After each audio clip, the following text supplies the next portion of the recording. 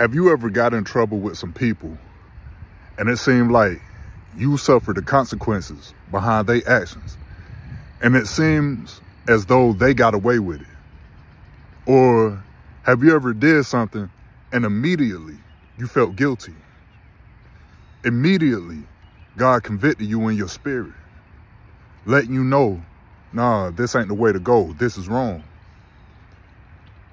Well, if you ever felt like that, it's a reason.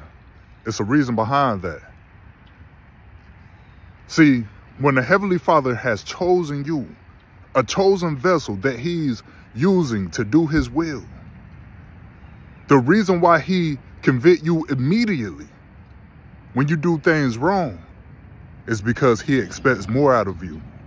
See, a leader has to be set apart from the crowd in order for them to fulfill their calling.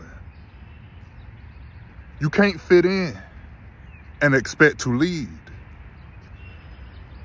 Sometimes when the Heavenly Father has called you to do something, he's going to be a little bit more harder on you, because he wants you to lead by example.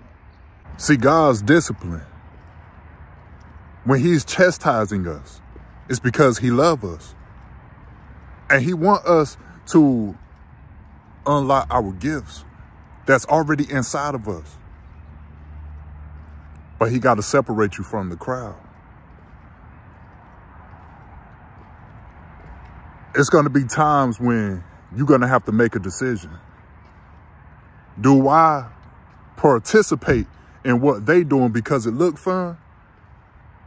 Or do I study the word of God? Do I follow the ways of God?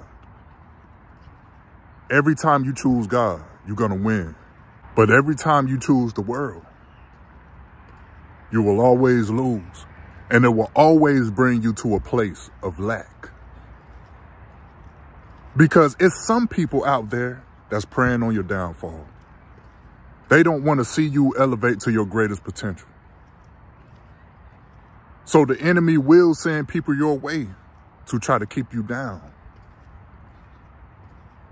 to try to keep you isolated from the presence of God.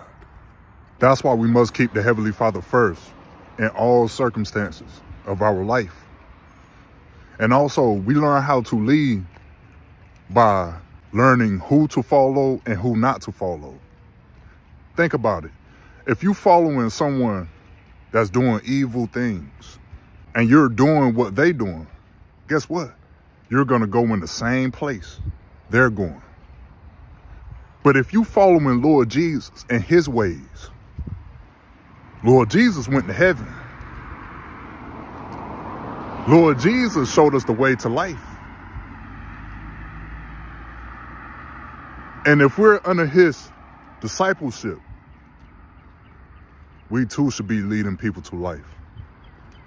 So we got to be careful about what we follow and who we follow. Because when the Heavenly Father has chosen you out of the crowd, we have to be more diligent. Because the adversary, the devil, is looking for someone to devour. But it won't be you, as long as you keep the Heavenly Father first. Stay focused. I pray this bless you.